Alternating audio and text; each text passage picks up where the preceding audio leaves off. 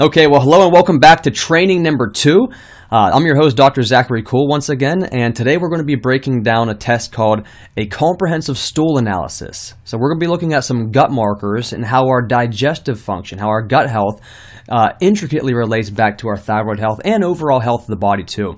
So this is going to be a case study where, if you look here, the name's been erased, but this was a 50-year-old female patient of mine where when she first came in, she has severe thyroid problems to the point where she was on, her TSH level was an 11, meaning if it shouldn't be above 3, and that's at 11, through the roof for her TSH, meaning it's just her brain is yelling at her thyroid, but it's really not working, and she was on multiple thyroid medications. So from Synthroid to WP thyroid to Armour thyroid to natural thyroid, all these different meds for her thyroid by multiple different doctors, and yet she still had no metabolism. She was still significantly overweight, couldn't lose any weight.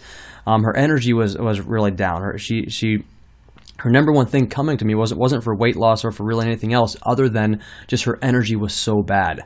And so one of the things I do with every patient, especially autoimmune patients or thyroid patients and any hormone imbalance, is look at what the gut's doing. And so this test shows us in black and white what's going on with the gut, because our gut function relates to so much of our overall health. And so one of the things that as I went through the initial consultation with this lady, she said that she was going to the bathroom. She had diarrhea almost 8 to 10 times per day. So a major red flag that all of her doctors had missed.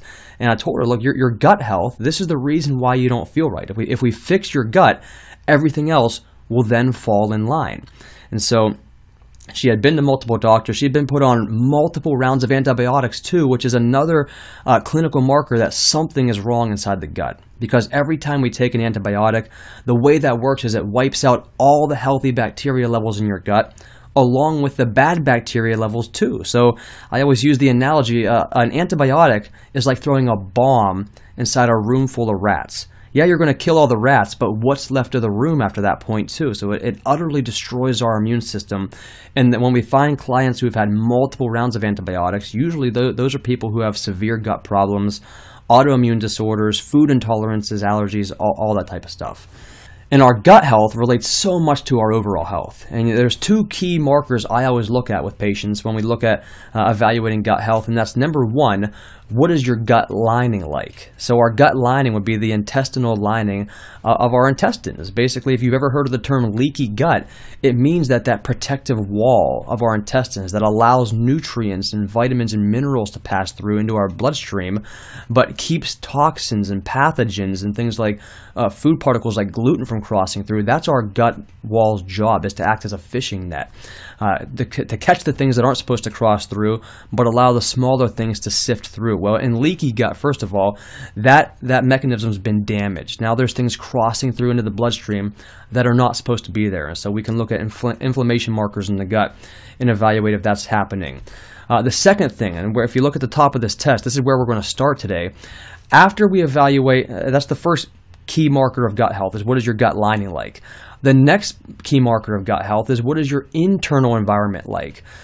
Meaning, what are your healthy bacteria levels like? Do you have any bad bacteria overgrowth? What's the health of your microbiome? And your microbiome as a whole involves the healthy bacteria, small levels of yeast, fungus, all these different things that need to cohabitate in your gut and not cause problems with each other. Meaning, we can't have any bad bacteria overgrowth, any fungus overgrowth, any yeast overgrowth. We want to see beneficial bacteria being the predominant bacteria in the gut for you to have a good internal gut environment.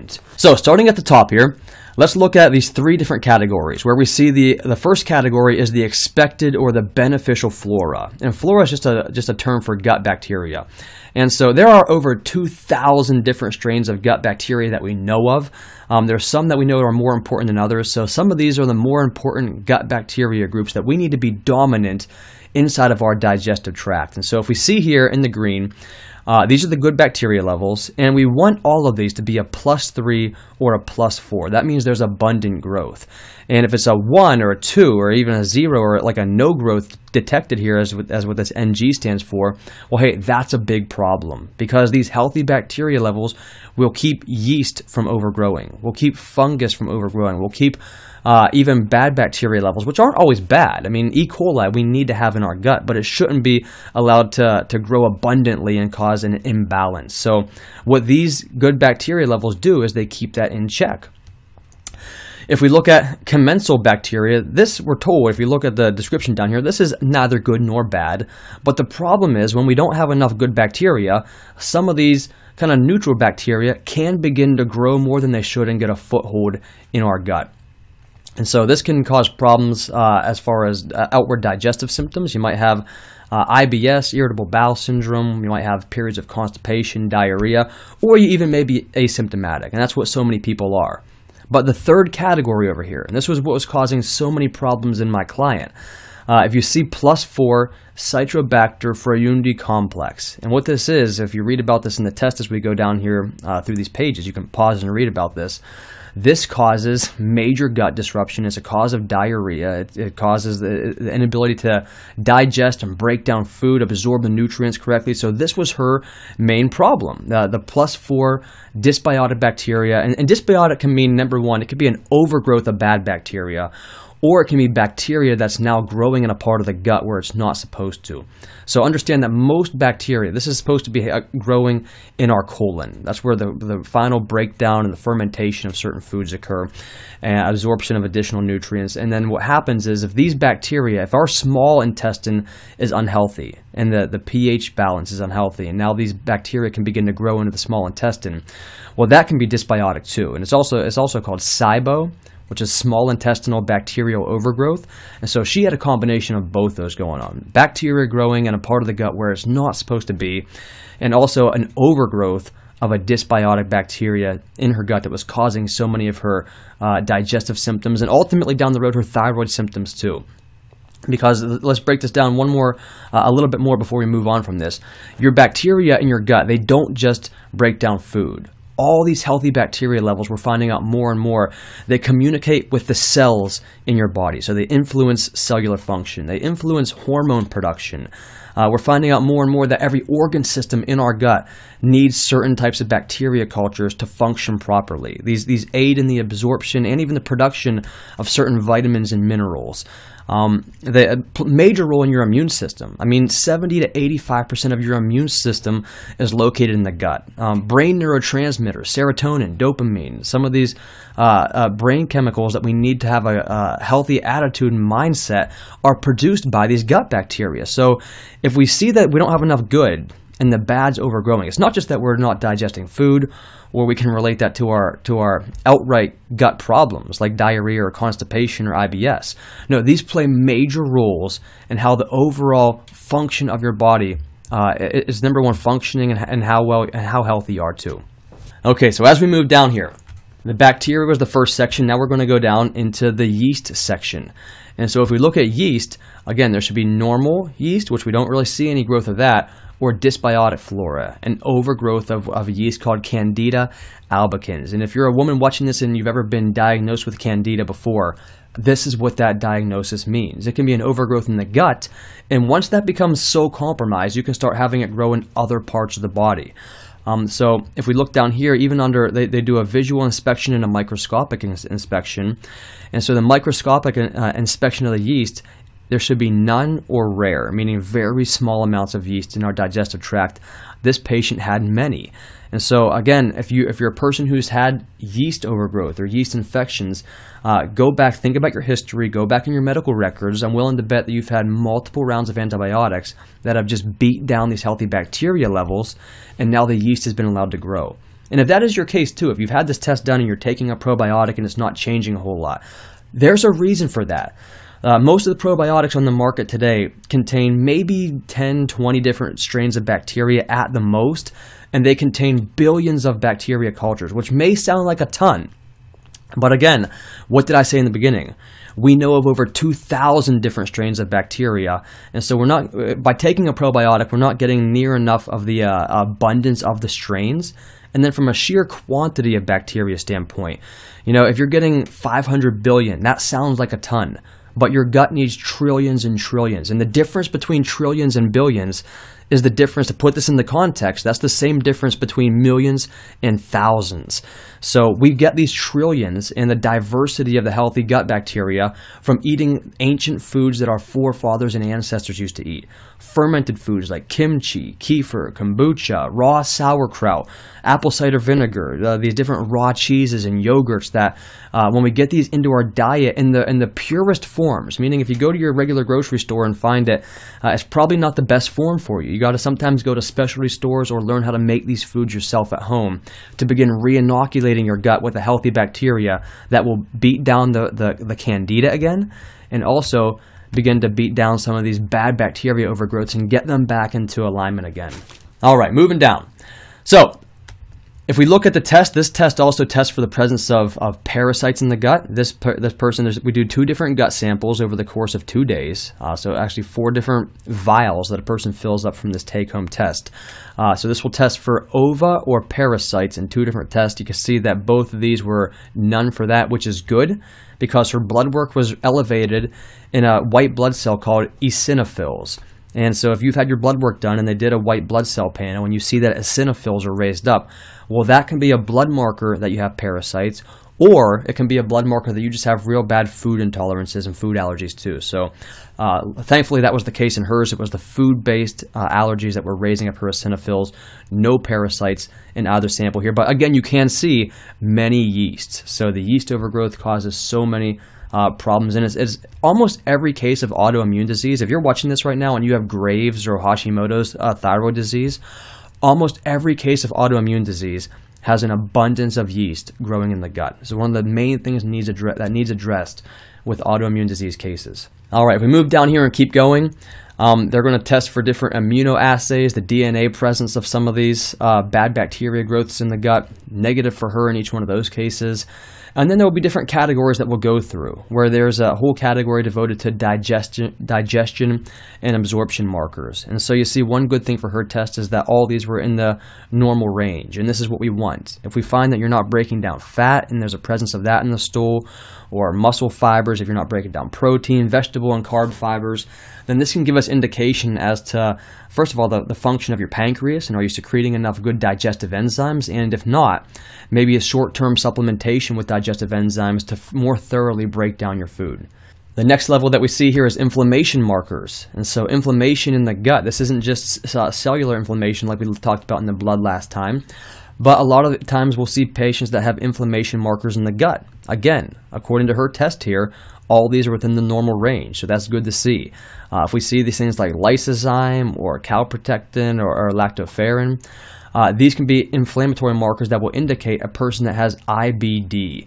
And so irritable bowel disease is different than irritable bowel syndrome. IBS, irritable bowel syndrome, means that a person can have periods of constipation or diarrhea, and so that's the beginning clinical signs that something is wrong or something is amiss in the gut. If that continues on and some of these inflammatory markers in the gut get triggered, irritable bowel disease means that a person now has Crohn's or ulcerative colitis, and these markers would be indicative of a person who has an autoimmune type of inflammatory gut disease.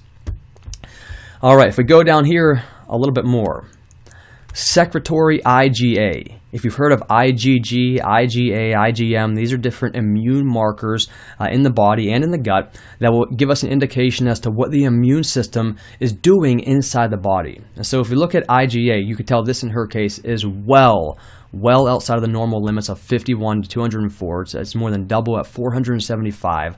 So her immune system was just working way in overdrive inside of her gut here.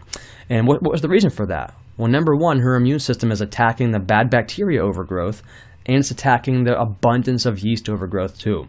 So when you get both of those back under control, the immune system can take a breath, can calm back down again, and not have to be so triggered to begin attacking those things once they're wiped out of the gut again. All right, coming down here, short-chain fatty acids. This will give us an indication if you're breaking down your fats correctly, and if your cells, even your bacteria play a role in producing essential fatty acids too. So all these are in line with her. The next category down here, intestinal health markers.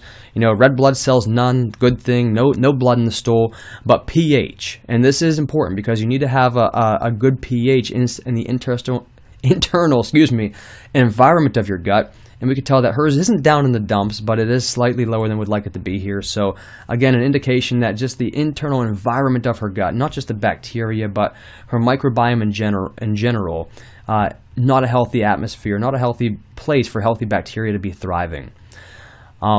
Loose, watery stool, definitely not normal. A side effect of having the diarrhea that she has every single day. And then if we get down here, based upon what your gut levels show as far as your bacteria levels and as far as your yeast candida levels in the gut, you'll get a graph as far as natural herbs and natural products you can use that will be most effective at helping to neutralize or to eliminate some of this bad bacteria or yeast overgrowth. And so most cases, I'll go off of this. So I'll see that, okay, oregano acid is not going to work with this client, berberine is not going to work, but hey, caprylic acid is in the moderate zone that may work. Grapefruit seed extract and silver will be great at helping to neutralize some of these bad bacteria overgrowth and begin to take these things out naturally. Same with the yeast. If we come down here, the same, you can tell that she's going to be reactive to a lot of these different natural agents that can help get the yeast under control. But these can take kind of a long time. Even with dietary changes, it's not something that happens overnight. And so with her case, and this isn't something I do with everybody, with her case, because of the severity and how many bowel movements she was having per day, because she had inflammatory bowel movements, because of just how bad her energy was, well, short term, we can do something that's a little more effective. And so my stance is always to go the more natural route when we have time to do this. But in her case, nystatin is a medical grade antifungal that you can use to knock things out quickly. And so we sent this test to her medical doctor. I don't have the ability to prescribe nystatin. We sent this test to her medical doctor. Her medical doctor looked at it and right away prescribed nystatin because of, number one, how sensitive she was to it, and number two, how quickly this would work in her system. And so we used the nystatin initially. Within the end of that prescription, her diarrhea had stopped. No more gut problems as far as that was concerned. Then, through the dietary changes, through cleansing the body, doing an intense detox, an intensive detox, and then supplying her body with some of these natural antifungals and antiseptics, now her bloating went down. Now her metabolism was able to normalize. Her digestion didn't just stop with the diarrhea, but she was absorbing her food better too. And the nutrients we were giving her were repairing her gut lining, so she didn't have any of the leaky gut, and no more of the inflammation markers too. So there is a time in a case where if we need something to go down quickly, if it's an urgent matter, we can use something like the nystatin. If your doctor is able to prescribe that, then hey, it's something that we can use quickly to kind of get some of these bacteria levels into a range where now your natural immunity can take over. All right, other than that, when you look at these tests, the Great Plains labs that I use also uses a company called Doctor's Data. So you're looking at 2 different labs, evaluation of every single one of these markers. And you get a comprehensive review of each one of these markers too that will give you an indication of what this means to your health and the steps needed to begin eradicating some of this dysbiotic bacteria, the yeast overgrowth, and to begin to normalize that. So we use this test almost with every patient, especially thyroid or autoimmune cases, to come in here and quickly evaluate what's the health of the gut, what steps need taken immediately. This will curtail some of the dietary changes that we make and possibly even make the elimination diet even more strict up front. But ultimately, once we fix the gut, this is the very first step, once we fix the gut, so many other things and your health will begin to change. And it's not just taking more Synthroid or more thyroid. When you fix the gut, because ultimately what happens here too, we said that T4 conversion into T3 happens in the gut.